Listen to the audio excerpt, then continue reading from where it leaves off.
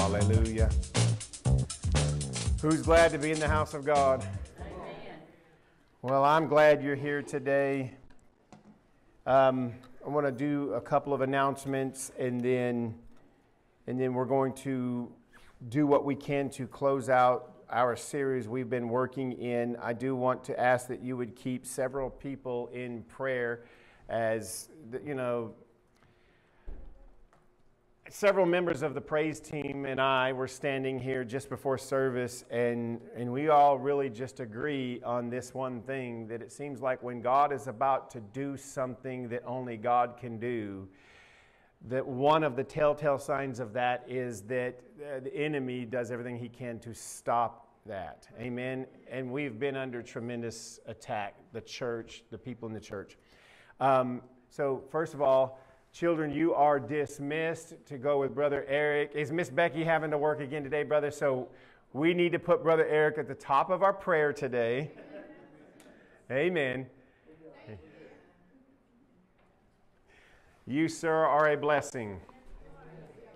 Amen.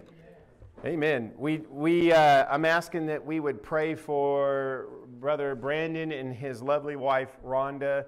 They were already scheduled to not be here today. It just kind of worked out where they get a little bit of a break, as in they're needing God to bring some refreshing and some strength and some real good direction for exactly what He would like for them to partake of.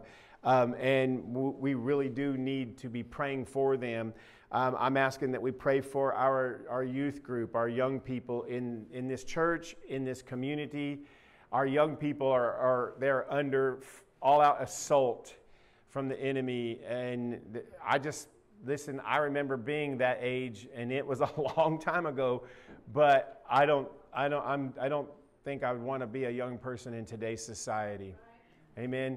They need our prayers, they need our guidance, they need what we can bring into their life, but they also need our understanding. Amen.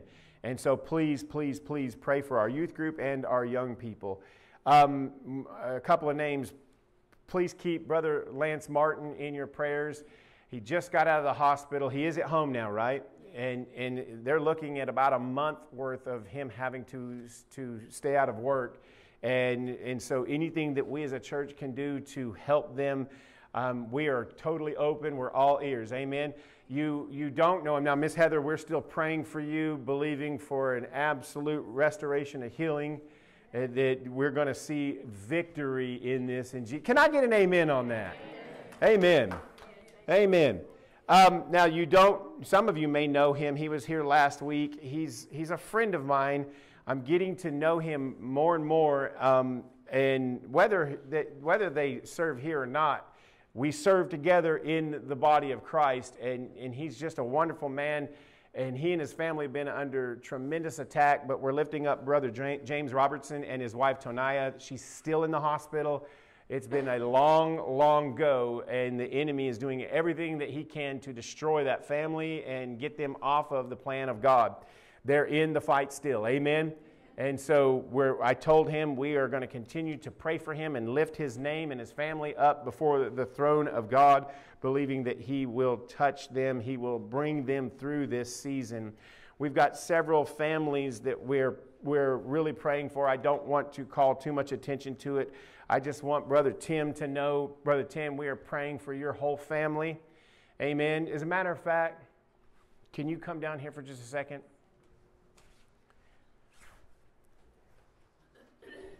Brother Roy, would you mind coming down here? I just need a couple. Brother Jimmy, can you come here for a minute for just a second? Brother Jeff, can you join me down here for just a minute?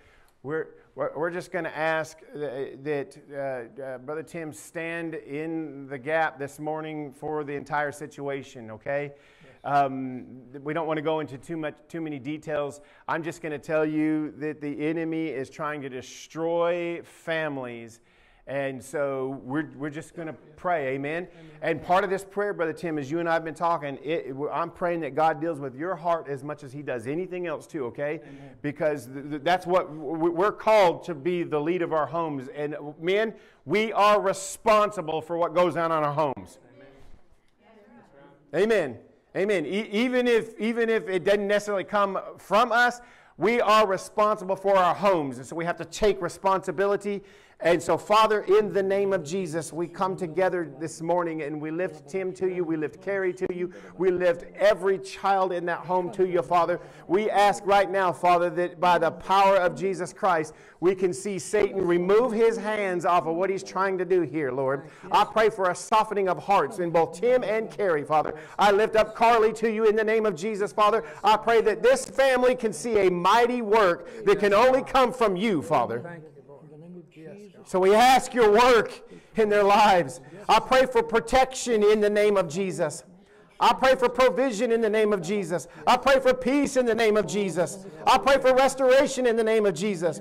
I pray, Father, that if there's something missing on the foundation in that marriage, that you can put it in place so that that marriage is built on the right foundation, period. Hallelujah. Hallelujah. Praise you, Jesus. In Jesus' name. Amen. Amen. Amen. Thank you. Thank you. Anybody ever get tired of our families being messed with? Make me want to start a throat punching ministry, man.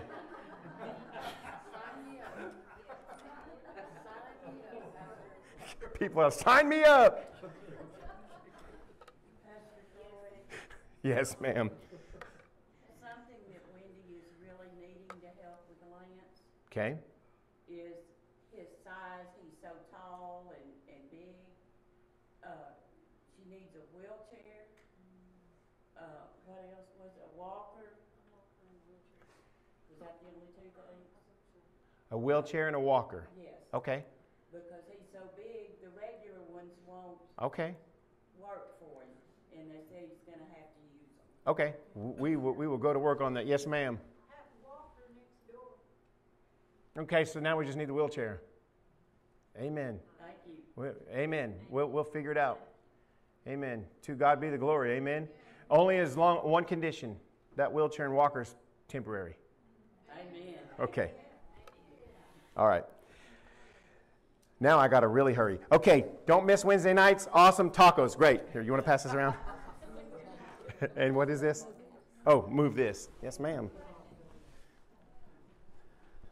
No, seriously, on a serious note, our Wednesday nights are phenomenal. They're amazing. We share a meal every Wednesday night at 6:30. We break bread together over in the fellowship hall. There's great fellowship, camaraderie. Then at 7 o'clock, we go into our prospective programs, our children's, our nursery, our youth. And then the adults stay behind to let me yell at you for about an hour and 15 minutes. Amen. No, I'm only kidding. We get into the Word and we go slow and we let God speak to us. And we've been in the book of Acts for a while now, and we're about, I don't know, chapter 17 almost. I think we're going to start chapter 18 this next Wednesday. Please come and connect. If you can't contribute to the meal, because I understand the times that we're in, please don't let that keep you from coming and connecting. We always have enough food. Amen. Then the last bit of information announcement-wise is, please don't forget, for those of you that are interested, we're going to have a brief meeting after service today because we are starting a brand new ministry in this church. It's going to be a grief support ministry. Let me clarify to you. We are not starting a grief counseling ministry. It is a grief support ministry because we want to be able to help anybody in any way we can when they're going through stuff. Amen? And so if you're interested in being a part of that specific ministry, just hang out after service for just a couple of minutes so we can get names and get you just a little bit of information as we prepare to move forward. Who's glad you came into the house of God today? Amen. Take your Bibles. I'm going to ask that you would go to Hebrews chapter 11. Hebrews chapter 11. If you're visiting with us this morning, you should know that you are an answered prayer. We hope that you find our church like home for you. If you are visiting and you are a little bit, lost on where we're at in today's series, give me a minute to bring a recap and bring you up to speed. We will finish this series today. I started at the beginning of the month on this series titled, It's Not Too Late Yet. And the reason I titled it that way is, this topic has been preached many times over, and most of the time it's preached in the manner of it's never too late. I just see things a little bit different. I believe that there will be a time on earth where it will be too late for certain things. Can I get an amen? But we're not there yet. Amen. And so it's not too late yet. And there's been a handful of topics that we've talked about. Now, you're in Hebrews chapter 11, but I'm going to remind you about our foundation scripture for this, which was Romans chapter 13. And I'm just going to read Romans chapter 13, where the Apostle Paul encouraged us. Starting in verse 11, he said, And do this, knowing the time, that now it is high time to awake out of the sleep, for now our salvation is nearer or closer than when we first believed. And so this has been the foundation scripture for this entire series, that I believe we are getting closer and closer to the return of the Lord. I do not believe this should be used to scare anybody. I surely don't want to preach it that way, but to caution people that God has called us all to be a part of something that's bigger than all of us. And you may have a call of God on your life to sing or to preach or to lead a ministry. I'm here to tell you that if you believe in Jesus Christ as your Lord and personal Savior, you have a mandate from God Himself through the Holy Spirit and by the commission of Jesus Christ to be a part of the Great Commission and help to make disciples of all nations. Amen. Amen. It is not my job as a pastor to do the body of Christ's job. My job as a pastor is to equip the saints for the work of ministry. Amen. We're all supposed to be a part of this, and I believe we are getting closer and closer to the return of the Lord. There are great things happening. There are some not so great things happening, but I'm not looking to give you a date. I'm not looking to tell you about signs of times outside of deception. Okay, I'm just here to caution you, to encourage you, to challenge you, to excite you that it's not too late yet to get involved and do something about what's going on. Can I get an amen? Amen. And so that first week in Romans chapter 13, before he even got to this portion of Scripture where he says we need to understand the seasons and the time that we're in, before he even said that, he encouraged us to submit to the different types of authorities. The whole idea in that was not just to make obedient and compliant believers. The whole idea in that is we as believers in Jesus Christ are ambassadors from heaven on earth, and we are to function to the best of our ability in first and foremost love. Amen. Amen. We're to love our neighbor in the manner that we would love ourselves. And that's not always the easiest thing to do. So love is always an important avenue we always need to travel on. Whatever you do, it should be done in love. Amen. That was week one. Then we came back week number 2, identifying and addressing a few topics. And week number 2, I shared with you out of 1 Corinthians chapter 13 now, where he encouraged us in verse 13. He said, now abide in these 3 things, faith, hope, and love. But the greatest of these was love. Okay, we are to abide not just in love, but in faith and hope. So week number 2, from Scripture, I wanted to encourage you that it's not too late at this point to, renew our confession unto hope. To have a good confession unto hope. Because we live in a world that is hopeless. We're surrounded by people that have no hope. And I get it. I see the desperation that's in society. We want to know, why can people act the way they're acting? Yeah, that's actually easy to understand. It's because they have no hope. And when somebody has no hope, you become desperate. And when you're desperate, you will make decisions and do things that are not becoming of a rational, logical human being, let alone a Christian or a believer. We want to know why the moral compass is completely off target with mainstream society is because they don't see a moral compass. They have no hope. Amen. I mean, I don't want to prove it to you because I don't want to waste the time. But if you need proof, when you go home today, just turn the TV on and watch whatever news program you want to watch. And I promise you, they're going to show you a real negative picture of a hopeless society in just about everything that they say. It doesn't matter what side of the aisle that you voted for. It doesn't matter who your president is. It doesn't matter how you vote. We live in a world that has no hope. Amen. And so that bleeds over into the church. We adapt that into our Christian walk. Instead of us being the influencers for God in the world, we're allowing the world to influence the church. And the church is actually getting to a point where the church itself has no hope that we should be operating in. And the Bible tells us that we should have a good confession of hope. Amen. That means we need to get back to where we're talking about what is going right in Christ and not what is going wrong in the world. Amen. Because we always look at the negative in everything. I'm not throwing stones at anybody.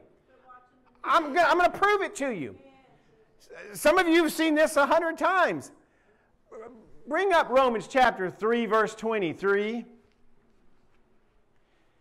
If you're not one that memorizes Scripture, you're bound to have at least heard this preached.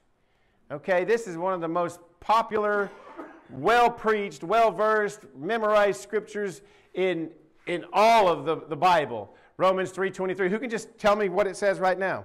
For all have sinned and come short of His glory. Yeah, I'm not picking on that. That's true. For all have sinned and fall short of the glory of God. But I'm going to prove to you that we always look at things in the negative first. Because the emphasis in that specific Scripture is not that we've all sinned and fall short of the glory of God. There's a comma there. For all have sinned and fall short of the glory of God, comma, which means He's not through speaking. Now let's look at the next verse. Being justified freely by His grace through the redemption that is in Christ Jesus. The world does need to know that they need Jesus. All the world has sinned and fall short of the glory of God. But why do we leave it there? By leaving it there, we almost give them no hope. Amen. They need to know, yeah, we've all sinned and fall short of the glory of God. But if you're in Christ, you're being justified freely by what Christ has done for you. Amen. That tells me that Troy, the knock-kneed, hack-kneed, buck-toothed, cross-eyed, lying deceiver that the law of God says I am, that's not who Jesus says I am. Amen. The reality in the world that I live in, I'm a fallen man that needed Jesus. The reality of what He's making me is somebody who's being redeemed and set apart. Amen. And I know the other side is true too, but I choose to focus on what He's doing in me that's good and not where I keep failing. Amen. Amen. Our confession of hope needs to be revived. Amen. Before we can tell a world about a Jesus that loves us and has died for us, I think we need to believe it ourselves first. Moving on. Then last week, I came and I preached a message to you on part 3. It's not too late to love your neighbor. It's not too late to have a good confession of hope. I preached on perhaps one of the most, if not the most important outside of today's message, something that we need to restore within the body of Christ today, something that needs to be a part of our lives. It's a word, it's become a curse word in church, in the ministry. It's a word that people avoid. It's a practice that people do not want because of the stigma that comes with it. What they've been taught and shown on TV is not what the Bible teaches in this, but we need to come back to a point of repentance. It's not too late to repent. I know we made a mess of things. But I woke up today, I still have breath in my lungs, I still have an opportunity to change my mind, change my actions, change my life. It's not too late to repent before God. Can I get an amen? Amen. Amen. And I showed you 3 or 4 circumstances in Scripture where it looked like they had gone too far for God to bring them back. But they repented and God brought them back and God changed things. Why? It's not too late to repent. Amen. Amen. And yes, thank you, Father, for giving us an environment where we can live in repentance as I grow in Him, He's teaching me and showing me things that He does not want in my life. He's showing me how He does not want me to act. It is up to me to change the way I function by first changing my mind and living in repentance. Repentance is not an action. Repentance is a lifestyle. Amen. Amen. Then today, I asked you to turn to Hebrews chapter 11. I hope that you came into this place this morning expecting, because I want to talk to you about the hand-in-hand truth that comes with repentance. I don't think it's too late at this point for you and I to change our testimony. Amen. I want to look at the word testimony. Am I helping anybody today? The word testimony is used 79 times in the New Testament alone in your King James Version Bible. That word testimony is the word martyrio. It's where we get our word martyr from. The word martyr literally means to be a witness or to bear witness or to testify. Now, we're in Hebrews chapter 11 because that's where I'm going to spend some time today. But you need to understand that in the Bible, in Acts chapter 6, like in verses 1 through the remainder of Acts chapter 6, but specifically verse 3, the apostles at that time in the early church, they had a little hurdle on their hands. The church was growing, the daily needs were increasing, and they themselves could not lend their full time to tending to the needs of very needy people in the situation and working on the prayer and the word and the direction of the church. And so under great wisdom, they had to appoint what we call deacons. These were servants that would come alongside. But there was a requirement. I need you to look at, I'm going to read it to you. Just listen to what verse 3 says. They said, "Therefore, brethren, seek out from among you 7 men of good reputation, full of the Holy Spirit and wisdom, whom we may appoint over this business."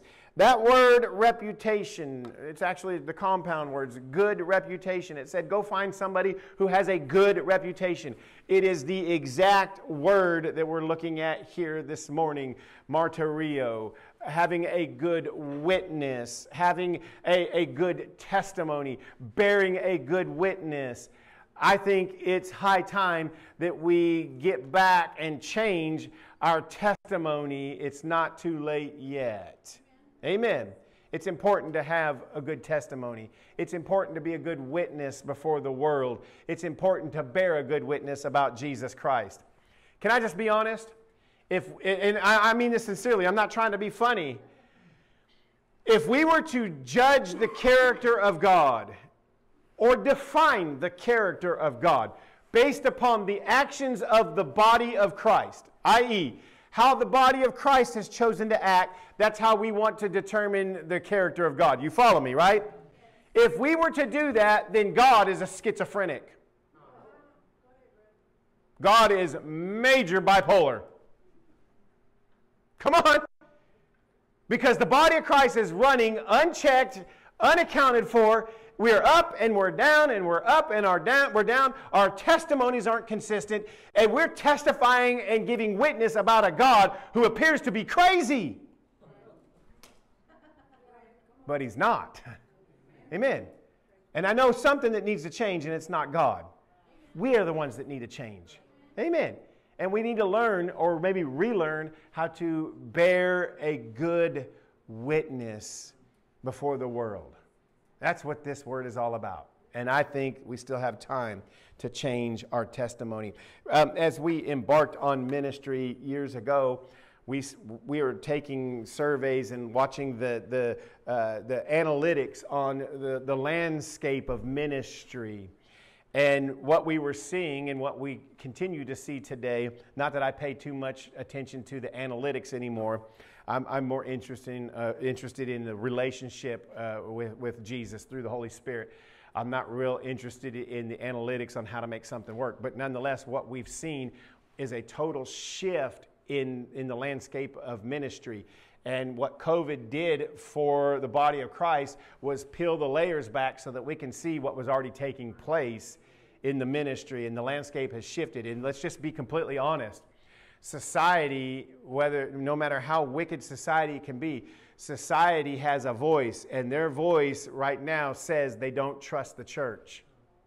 Why? Because the church has done a pretty good job at losing the trust of society. Because our witness has not been consistent. I'm not throwing rocks or bricks or stones at anybody today. I'm telling you, I'm standing in a mirror and I'm preaching to myself as I'm talking to you. But we get on Facebook, Christian brothers and sisters, with our ideology, our opinions, our interpretations of Scripture. And what we do is we argue with one another on social platforms. We fight with one another on social platforms. We debate with one another. We ridicule one another. We scrutinize one another. We tear one another down in the eyes of the world. And then we turn around and tell the world, you need to trust in the same God we trust in. And they're not. They're not flocking to the church because the church is crazy. Amen. The church is untrustworthy. We've got to stop fighting amongst ourselves. You want to have a good debate? Go eat a meal with your brother or sister and have a good conversation and agree going into it. We are going to be brothers and sisters at the backside of this conversation like we are at the front. Amen. Because I like a good conversation. But I just cannot stomach the idea that I could be responsible for creating division in the body of Christ because they see inconsistency from where I'm at and what I say. Can I get an amen this morning? We have a responsibility to model and bear a good witness before the world. Amen. Amen. This is really good preaching, Pastor. You're in Hebrews chapter 11, and so I want to start there. One of my favorite chapters in the Bible because it's what we call the Hall of Faith. Hebrews chapter 11, 40 verses worth of just example after example of men and women all chalked up through the old covenant that had to fight a good fight and stand for what was right and learn their lessons and learn to trust and love a God. And what is so amazing about chapter 11 is every one of these names mentioned in it were very, very, very, very, very times a million, very imperfect people. There were liars and cheaters and deceivers. There was adulterers. There were murderers. All of these people mentioned in this. By the standards that we should live by, they all failed and failed miserably. But there's something about the book of Hebrews in chapter 11. I've never heard it called this way. This is just how I see it in my mind. Verse 2 and verse 39 are what I deem to call the bookend truths of Hebrews chapter 11.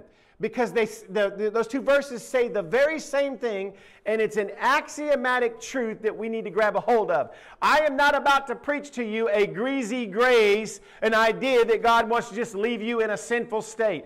I'm not about to convey an idea to you that sin doesn't matter before God. I'm trying to convey an idea to you that there is no sin that man can invent in their wicked heart that God's grace can't go overcome to bring them back.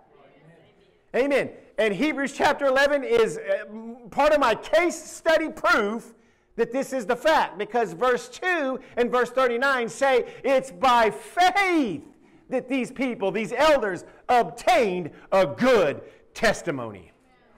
Said it in verse 2, said it in verse 39. But we look through this entire chapter and we see Abraham, who lied on a number of occasions to preserve himself. We see his son Isaac followed in the footsteps of daddy and lied to preserve himself. We see his son literally deceive his own brother to get the blessing. We see as the line goes forward, there's David who not just lied. Through his lying, he committed adultery, and through his adultery, he tried to cover it up by having the husband of the one he committed adultery with, killed in battle. So he was a murderer, he was an adulterer, he was a deceiver, he was a liar. Are you guys hearing me this morning? We're talking about Rahab the harlot. For the sake of keeping it G-rated, we're not going to talk about what happened in her life. But yet, they obtained a good testimony by faith. That means there's hope for Troy. Come on. That means there's hope for you. Because we have something they did not. Bring up verse 39. Hebrews chapter 11, verse 39. Am I helping anybody? I forgot to tell you, this is all my opening. Look at this. This says the exact same thing as verse 2, but it adds a little something to it. And all of these are the ones I just mentioned. There's Cain, and Abel is mentioned in the very beginning. There's Enoch, and we see Japheth, and Barak, and Samson, and then the list just goes on and on and on. It says, and all these, having obtained a good testimony through faith, did not receive the promise. What they mean by that is they were on that side of this covenant that you and I have now. And Hebrews chapter 8 verse 6 says that you and I, because of what Christ did on the cross, you and I have a better covenant that's based upon better promises than what they had. They stood their ground, and by faith in what God said, they found a good testimony, and they didn't receive what you and I were born into. Are you guys hearing me this morning? So that tells me that if they could obtain a good testimony with their covenant, we can absolutely obtain a great testimony in our covenant. Amen. I love reading the Bible. A good testimony comes only by faith. Now, faith. Faith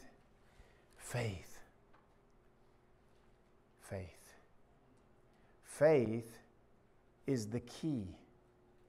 Faith is perhaps the most important subject that we should weigh out in our walk. We achieve nothing without faith. Hebrews chapter 11, verse 1. Faith is the substance of things hoped for. It's the evidence of things not seen. We saw verse 2, it's by faith they obtained a good testimony. Look at verse 3. Go to Hebrews chapter 11, verse 3, Aaron. I want you to see what faith has done for us, what faith gives us. By faith, we understand that the worlds were framed by the Word of God, so that the things which are seen were not made of the things which are visible. By faith. This is where our brothers and sisters on the way far right of where we might be, maybe be the way far left, it doesn't matter, but way far away from where we're at today, they take this to an extreme, and this is where we get the name it and claim it idea. That if you just want whatever it is that you want in your heart, you want the big bank account, and you want the nice car, and you want the big house, you've got to speak that into existence. That's not what this is talking about. But this is the measure of truth that's in that. This is saying it's by faith that we understand that everything that you see, God spoke into existence. Think about the words he used here. By faith, we understand that God framed the world that we live in. That tells me that if there's a miracle needed in my life, that all logic, all ration, all medicine, all science, all professionalism says it's impossible, what they're not understanding is everything that we see now was spoken into existence and framed by the Word of God. And faith causes us to believe that. So if God wants us to have that breakthrough, if it's part of His will, He can rewrite anything He needs to rewrite. He can cause anything to happen according to His will. Can I get an amen? Make something that didn't exist as if it did exist. Why? Because He's the inventor of all things that we see. By faith, we understand that by faith. You can't go make logic out of that. That's why when Abraham, or let me be a little more clear, that's when Abram at that time stood before God, childless. Wife was at a point where she could not bear and bring a child according to customs and logic and science and medicine. Biologically, it made no sense. His name being Abram stood there, and the name Abram was a direct conflict, a contrast of who he was, because Abram means father. And so he's standing before the world, literally with all of his inheritance right there, and all he had was servants, because he had no children. And so when he'd introduce people, this is Eleazar, my servant. Well, what is your name again? Well, it's Abram. Well, that means father. I don't see any kids. And so he goes before God, petitions God. And God's speaking to him about being a father of a multitude of nations. God tells him in Genesis 15, he said, look up into the sky. Can you count the stars? Look at the sand. Can you count the sand grains? because your descendants are going to outnumber all of those. And when it made no sense, he believed God's word. And God made something that didn't exist to cause it to exist because there was a man that would believe God's word. Amen. That's what this means. Oh, and by the way, it's one of my favorite stories in the Scripture, just like all my stories. Can you just imagine that conversation with God that day? Well, God, we got this little problem here. I mean, I believe what you're saying, but I got this contrast, this conflict. Man, my name means Father. So when I introduce myself, I'm saying, Father, I need this changed. God, I need you to help me out here. So God, I'm paraphrasing. God says, okay, let me change your name. You're no longer going to be called Abram. You're going to be called Abraham. Okay, thank you, Abraham. That means a father of a multitude now. Amen. Why? God said it. God's going to do it. Amen. Amen. We're talking about faith now. Faith. Faith. I'm going to submit to you today in just the next couple of minutes that we must use faith to have a good testimony, because there's something that happens in the process that I believe God is looking for. Are y'all ready? Faith. Faith is so important. Without faith, it's impossible to please God. Amen. Listen to this. Jesus said in Mark chapter 11, verse 22, he said, have faith in God. Jude said in Jude chapter 1, verse 20, build yourself up on your most holy faith. Paul said in 1 Timothy chapter 6, verse 12, you're going way too fast, Pastor, sorry. Fight the good fight of faith. Listen to me. John said in 1 John chapter 5, verse 4, whatever is born of God overcomes the world, and this is the victory that overcomes. Finish it. Can I mess with your theology for just a second? Whatever is born of God overcomes the world, and this is the victory that overcomes. And most of our translations say ours or yours or even ours. Faith. Can I tell you what's not in the Authorized Version? The words yours, ours, or even. And this is the victory that overcomes the world. Faith. Come on. Come on. Faith is the key to everything. Without faith, it's impossible to please God. Faith is the substance of things hoped for. There is something, as I was researching this, oh, by the way, today wasn't supposed to be titled having a better testimony. As a matter of fact, I had an entire sermon prepared on we have opportunity to become a better disciple under Christ, which is a really, really good message. I feel that I'm supposed to preach this morning. So I was literally rewriting this morning for this purpose, because I saw something in Scripture where I know the Holy Spirit said, right there, focus. And I'm going to submit to you, humbly, this may not even be for you. This may be for me. But I'm going to share with you what God is doing in me, because maybe it's going to change somebody else's life too. Can I get an amen? Listen to this. There is something special that can happen when real faith leads one to a better testimony. It's by faith that all these that failed acquired or obtained a good testimony. Faith is the substance of things that is hoped for. It's the evidence of things that's not yet seen. How do you know God is real? Because there's people that still are crazy enough to believe that He's going to do what He said He's going to do. Amen. Amen. That's the evidence of what hasn't been seen yet, is that we know in our heart that God is going to do this. Amen. Amen. All right. I was looking here at a guy named Enoch. In Genesis chapter 5, verses 18 through 23, I just want to read to you the historical account of what we know about Enoch. Jared lived 162 years and begot Enoch. After he begot Enoch, Jared lived 800 years and had sons and daughters. So all the days of Jared were 962 years, and he died. Verse 21, Enoch lived 65 years and begot Methuselah. After he begot Methuselah, Enoch walked with God 300 years and had sons and daughters. You have to hear this part. He walked with God. If we're taking a test tomorrow, I'm trying to give you the answer to the test.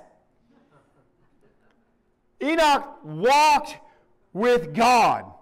He didn't carve his own path and call it God. He walked with God. It doesn't take a brain surgeon to understand the reality here.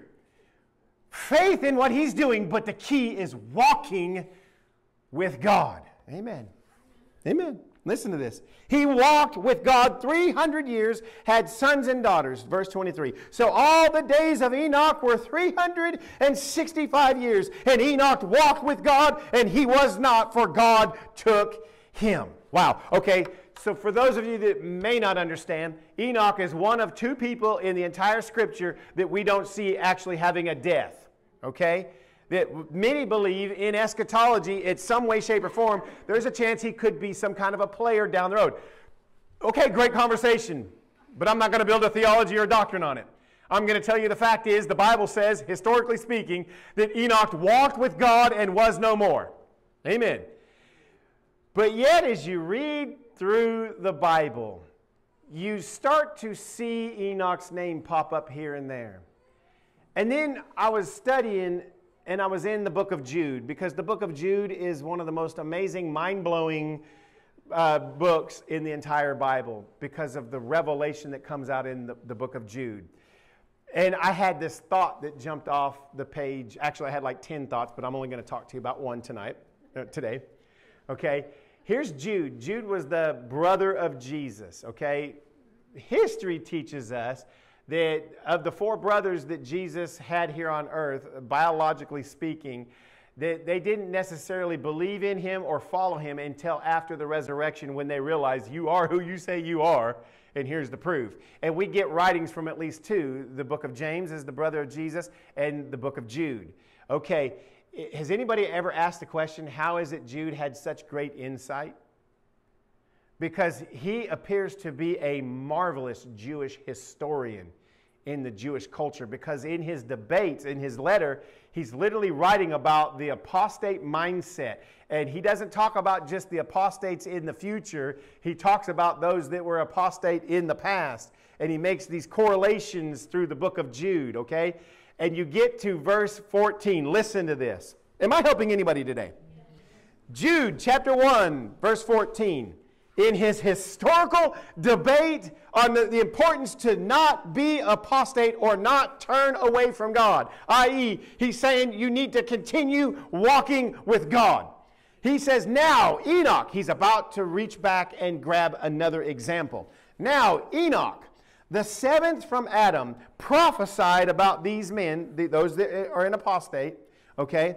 Prophesied about these men also, saying this, and everything I'm going to read to you over the next minute or two are nothing but quotes that Jude gives to Enoch, okay? And he quotes, this is Enoch speaking, behold, the Lord comes with 10,000s of his saints, to execute judgment on all, to convict all who are ungodly among them of all their ungodly deeds which they have committed in an ungodly way, and of all the harsh things which ungodly sinners have spoken against him. Well, we use that in our eschatology, our end times understanding. We look that there's still going to be a time when this is going to be fulfilled, that the Lord is going to return with thousands and thousands and 10,000s of those that put their faith in him. Can I get an amen? We get that from Enoch, not Jude. Jude was just the historian that connected us to Enoch. When did Enoch say that? I just read to you the entire historical account that the Bible gives us of Enoch. It was just a couple verses that said he begot him, and he begot him, and he begot him. Oh, and he walked with God and was no more.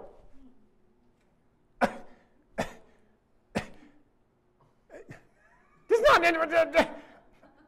I flipped. There's got to be more. Wait. Well, there's not in the Bible, because it's in the Jewish customs that they understood that there's a book named Enoch that was part of the historical account that we do have access to today, where he brings insight. But the reason that we take it with validity is because Jude mentions this book and how Enoch spoke. Well, this is really important because obviously Enoch was a very important player in this because he spoke a prophecy about what we're going to get to experience. Enoch was part of the system that said we win in the end. Oh, come on, church. This is exciting. So we get to the book of Hebrews. We're talking about the heroes in faith.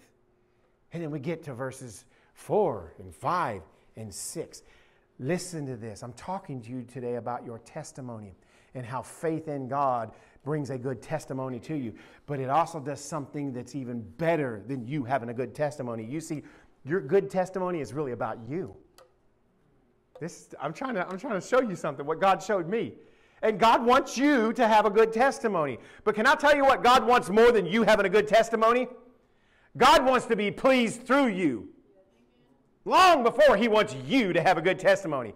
That's the problem with the church today. We keep making everything about us.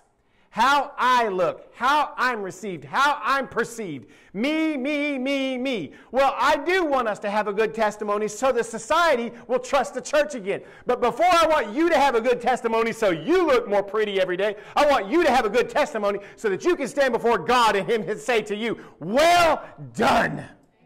Because that's what I'm going to prove to you right now.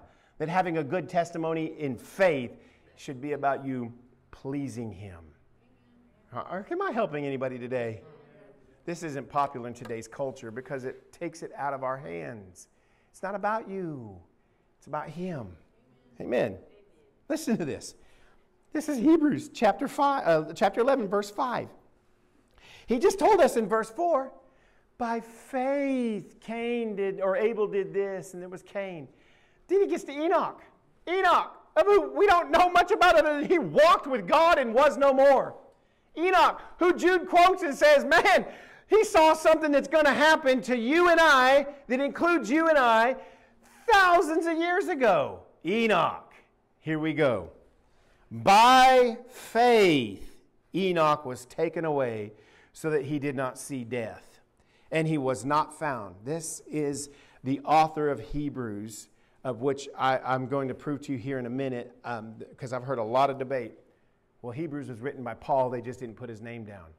Or he was written by one of the other apostles, they just didn't put their name down. Or Hebrews was written by Barnabas, they just didn't put his name down. I'm going to submit to you here in a minute who I think wrote the book of Hebrews, but listen to what the author said. By faith, Enoch was taken away so that he did not see death and was not found because God has taken him. Now listen to this. For before he was taken, he, being Enoch, had this testimony, same word, this bearing witness, this testimony, this reputation, that he pleased God. Oh, wow. That's a testimony right there. Well, Enoch got some real good insight. He pleased God. That's the better story. Troy invented all kinds of great stuff and saved many people. Or Troy believed God and he pleased God. Come on, church. We get a chance to rewrite our epitaph on our headstone by having a testimony that said everything they went through, they pleased God. We need to fall in love with this idea one more time. Everything we do, we should do it to honor God, to please God. I could prove it to you. Are y'all ready? Okay, quickly, just because we're going to look in the book of Hebrews in chapter 13, and I'm almost done, I promise you. But before we get there, Aaron, go to Hebrews chapter 2. I'm going to show you, just for you, this is just side fun. Studying the Scripture is a blast. Amen. And if you've got questions about Scripture, don't go ask somebody else before you first go to the Word and look for it, because the Scripture interprets Scripture. Amen. Well, I've been in the debates. I've seen them. I've seen people get nose to nose about who wrote the book of Hebrews. I've even heard somebody say it was a woman that wrote it, and the reason that they didn't give the name is because women were not allowed to be mentioned in that time. I'm not going to say it's not a woman, but I'm going to tell you who it's not. It wasn't Paul. He heavily influenced this. It wasn't Barnabas. It wasn't James, Peter, John. It wasn't any of those. I'm convinced it was a secondary disciple of one of those. All you got to do is read. Are y'all ready? Let's start in verse 1. This is Hebrews chapter 2, verse 1. Therefore, we must give the more earnest heed to the things which we have heard, lest we drift away. Keep going. For if the word spoken through angels proved steadfast, and every transgression and disobedience received a just reward, go. How shall we escape if we neglect such a great salvation, which at the first began to be spoken by the Lord? Okay? This is the author of Hebrews saying when Jesus came as a man, he literally started connecting everything we heard in the old covenant about connected to what he was about to do for this new covenant. Jesus himself spoke this, okay? Comma. And was confirmed to us by those who heard him. Just think it out for just a second. He's literally, whoever this is admitting, I was trained by one of the disciples or the apostles that heard Jesus say this. Amen. The Bible, studying the Bible is a blast. That has nothing to do with what we're talking about today. I just wanted to give that to you so that you can have it too. Let's go to chapter 13. Am I helping anybody today? I know you guys were like, I thought you were going to give me a name. Just tell you who it wasn't. All right. Hebrews chapter 13. And I promise you, as we work through this, I'm going to reference one more scripture, but I'm going to relax my argument that through faith, there's something that happens when our testimony lines up with what God is trying to do. And through obedience and all these things, we become pleasing to God, and that's what's more important. Amen. Than us polishing up our history, fixing damage control on the reputation, right? I mean, we've all had to do it. I thank God for the delete button on the computer. I mean, here lately, I have things typed out that I'm about to just let go and the Holy Spirit's like, no, let's do that delete. Amen. Amen. Because if you send that, then we've got months of damage control that we've got to do, right? Because we've all done it. Okay, I'm not going to read verse for verse. We're going to get down to verse 9. Okay, so Aaron, go down to verse 9. I'm going to paraphrase to you what the first 8 verses are saying. Okay, the author of Hebrews, as he's writing, I can tell you exactly what the book of Hebrews is about. The book of Hebrews was written to Jewish believers who believed in Jesus Christ, but they were under pressure to keep the things of the law also. Okay, and so to bring clarity in the middle of all that, they were also being told that maybe you need to be looking for somebody other than Christ. Okay, this guy Jesus. So the author of the book of Hebrews is literally writing to the Jewish believers first, telling them, you guys, you put your faith in Jesus, you're good. We are not looking for anybody else to show up. Jesus was that guy. And systematically, starting in chapter 1 all the way through the book of Hebrews, he systematically lines up all the Old Testament heroes, okay, even angels, and he talks about David and all these wonderful, wonderful examples, and says they were great, they were awesome, but they're not Jesus. And compared to Jesus, they don't match up because Jesus is that awesome. As a matter of fact, the covenant and the temple and the sacrifices, no, that doesn't match up for what Jesus. He's literally saying Jesus is the guy. There's nobody better. He's greater than all of them, okay? Then he gets to chapter 13, and just like we see Peter do and Paul, they know that this is going to be the last writing that they're going to submit to the world, and so it's like they're going to cover some of the most important things, the last word out the door before mom and dad go to town.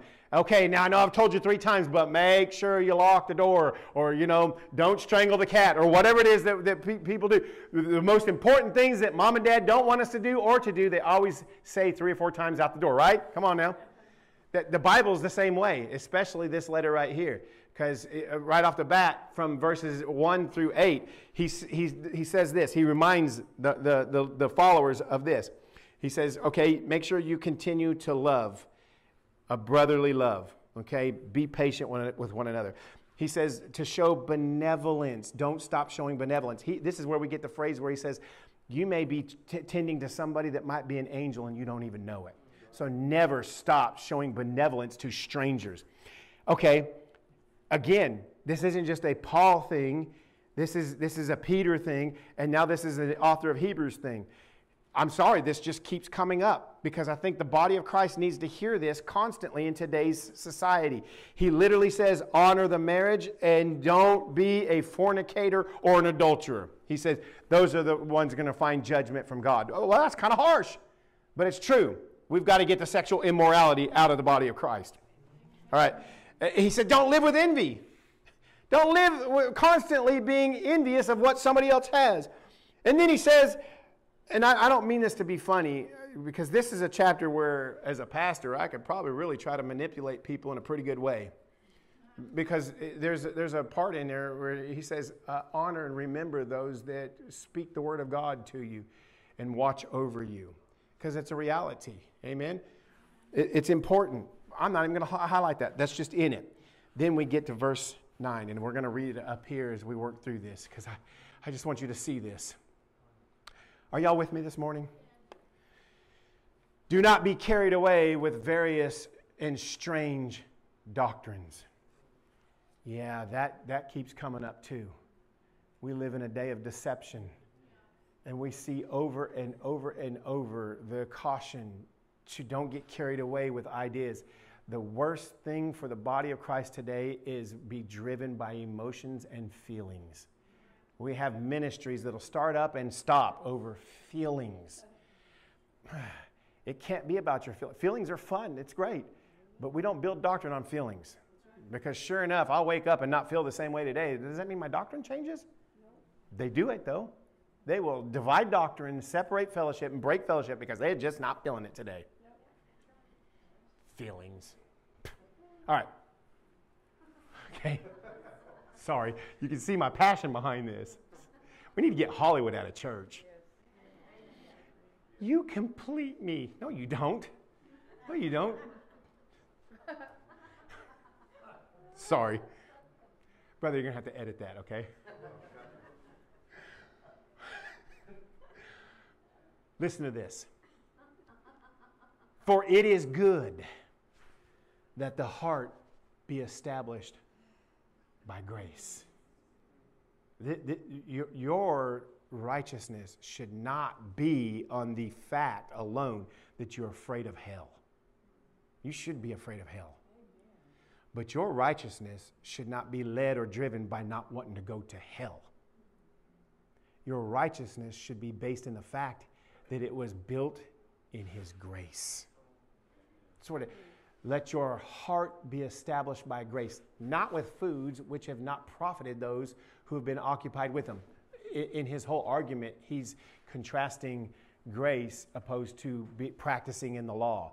In the law, it was important what you could eat and could not eat, okay? They divided themselves over what you were allowed to eat and not eat.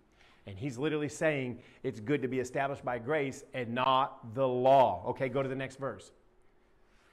We have an altar from which those that practice the law. We have an altar from which those who serve the tabernacle have no right to eat. That punched me in the face. We try to be nice about you can't push the law on people for salvation. He's being mean about it. He's being blunt. He said, for those that practice that, they don't even have a spot at our table. Oh, okay, wow, here we go. Are y'all listening to him? Let's go. For the bodies of those animals whose blood is brought into the sanctuary by the high priest for sin are burned outside the camp. Okay, go to the next verse, but I'm going to explain that previous verse. He keeps applying the practice of how they were dealt with in the tabernacle. They would bring the sacrifice. They'd present it to the priest. They would kill the sacrifice, present the offering to God. They would take the remains outside of the tent, outside of the camp, and burn the remains. And they did this constantly. Earlier in chapters 9 and 10, it really talks about this daily practice that they had to do for the atonement of sins was a redundant and bloody mess. Constantly having to get an animal to cover for their sins. And here comes Jesus, and He dies once for all. Amen. And so He just, I'm not slandering the law. I'm trying to tell you, He's saying if you try to find your righteousness by being a good boy or a good girl within the law, you don't even have a spot at His table right now. because they practice this. But look at this. Therefore, Jesus also, that he might sanctify the people with his own blood, suffered outside the gate. Now go. Listen to this. Therefore, let us go forth to him. Oh. He's literally saying, if you're in church for religious reasons, and that's all you're in church for, if you're in the temple for religious reasons, you need to go find where they went for Jesus. Because they dealt with Jesus outside. This is where we go find him, outside of the camp, bearing his reproach. Go. Listen to this. For here we have no continuing city, but we seek the one to come. Oh, this new covenant that he's brought us. Now let's go. I got to show you this. Therefore, by him, let us continually offer the sacrifice of praise to God. That is the fruit of our lips, giving thanks to his name. Look, a few weeks ago, there was what people call a revival start in a college campus. And it didn't take long for it to move to different campuses. And it's now come under scrutiny from many in the body of Christ who don't like what they're seeing. And I'm not going to throw rocks at anybody. I'm not calling it a revival, I'm calling it a movement. Because all it took was for a group of people to say, we're going to worship God. It's not like they got on the phones and called everybody at Lee University and said, hey, can you call your buddies at Chattanooga, Tennessee, and we're going to do this. No, they just began to praise God and worship God. And the Holy Spirit began to move. And though they decided to change how they're doing it there, the movement is still sweeping the nation. And I believe it's going to go through college campuses and it's going to land in the churches where people are gathering together for the sole purpose of putting out their testimony and their service by praising him.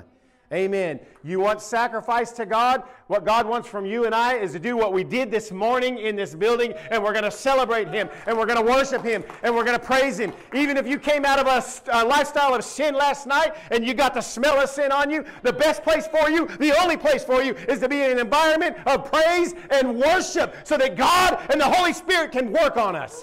Amen. He doesn't want us practicing religion. He wants us to go find where they went. And where they went is where Jesus was at. And this is their sacrifice, praise. Therefore, let us continually offer sacrifices of praise. That is the fruit of our lips, giving thanks to his name. Go. Listen to this. But do not forget to do good. There you go. It proves to you I'm not preaching a sloppy grace to you, an abuse of grace. How dare we say we're going to praise God and then deliberately go out and not do what God wants us to do? Let us not forget to do good and to share. That word share is where we get our word benevolence from, okay? It's also the word koinonia, where we get fellowship. And the word koinonia means to be a participant in. And so, yeah, we give praises to him, but we cannot forget to do good and to have fellowship and be a participant. For with such sacrifices, what sacrifices? The praise from our lips, doing good, having fellowship, being a partaker in this. With these sacrifices, God is well pleased. We build our testimony by pleasing God. We please God because this is what we choose to offer as sacrifices. Now, if you're sitting here today and you're like, wow, you're really making it sound like God's not worried about your conduct. Can I just tell you something? God is concerned about our conduct. Let's go to Romans chapter 12, and this is the last verse that we're going to go to. Have I helped anybody today? It's about being pleasing to God. I want my testimony to be a good testimony before you, but long before you think good of me, I want God to think good of me. I don't want to do stuff because I need a perception in the community that Pastor Troy's a good dude. I've tried that. And by being a good dude, there are people that just don't like me and they go out in the community anyhow and turn my name into mud. Come on. And they do it to you too. And so I'm not here to please you. I'm going to stand before him and say, that's what I want you to do, son. Amen. It's not the easiest thing. Sometimes it's really hard. And I fail and I miss all the time. I'm always dragging myself to the throne of grace. It says to come boldly to the throne of grace to obtain mercy and find grace. Can I just be honest with you? Most of the time I limp to the throne of grace. Sometimes I approach the throne of grace as if God doesn't see me coming, you know. Oh, looky there. No. Why? Because we mess up, right? I just want him to be pleased with me. But here's proof that you and I, sacrifices that we make, we praise him. We do good, and we're part of the fellowship. Romans chapter 12. Romans chapter 12, verses 1 and 2, and then I'm done. Romans chapter 12, verses 1 and 2, Aaron. Is it frozen? It is? No? Okay. Listen to this. You can't get away from this. There's no moving around this. God expects that we would do everything we can do to live as holy as we can, knowing the obedience in this is not what makes us righteous, but what we ought to do is do what he's made us. Amen. I beseech you, therefore, brethren, by the mercies of God, that you present your body a living sacrifice. Come on. Holy, acceptable to God, which is your reasonable service. Now listen. I remember being in a pastor's conference one day, and the pastor, the leader of the whole thing, was leading us through this because there was all kinds of things being taught about this. And Jim Hester was his name. He made it sound so simple that we left that room thinking, wow, we're just beginning to learn because we've been complicating this. And he said, it's as simple as this. He said, Paul speaking to the church and said, I beseech you. Which means I beg you, man, you need to hear this. Brethren, by the mercies of God. We're all in the mercy of God. He said that you present your bodies a living sacrifice. Now, he was talking to men in the room, and he was saying, men, you live in a world that is full of temptation. Stop making excuses for this, because God's given you an ability to overcome temptation. We're all thinking theologically, right? Man, doctrinally speaking, yeah, you bet it. And I started thinking of scriptures. And then he said, nope. Man, he gave you a neck that gives you the ability to turn your head and not look at what you're being tempted with. Come on now. He said, when you see temptation, you present yourself a living sacrifice by turning your head and not looking at it. Come on now. Are y'all hearing me today? He said, this is a reasonable service. Because you, men, women, people, you are literally saying in the moment, God is more important to me. Come on. Yes, Amen. amen. Yes. So later that day, we went to lunch, and me and another pastor, one of the main pastors in the church, we got dropped off to go into the restaurant and secure the sitting area for our lunch, and we had like 30 pastors coming in. And so we're standing there, and in walks this young lady, and I don't even know why she called it clothes, because it shouldn't have been called clothes that she was wearing, that she left nothing left to the imagination. Everybody saw her when she walked in. We just came out of a session. And I looked at Brother Eric, and Brother Eric looked at me, and we both turned our head, and Eric, as loud as he could, he says, do you smell that, God? Do you smell that? Is that pleasing to you? I knew exactly what he was doing. That's an aroma that was pleasing to God in that moment. Why? Because we weren't going to succumb to the temptation. This is what he means when to do good. Do good. It's a reasonable service. Present your body, that living sacrifice before him. Amen? I think it's not too late to change our testimony. And we change our testimony by faith in what he's done. And in the process, just be obedient to these three things. We're going to please him. Can I pray for you this afternoon? Father, in the name of Jesus, I thank you for this day, for your truth, for every person that's in this room. I thank you, Father, that your Holy Spirit is still at work.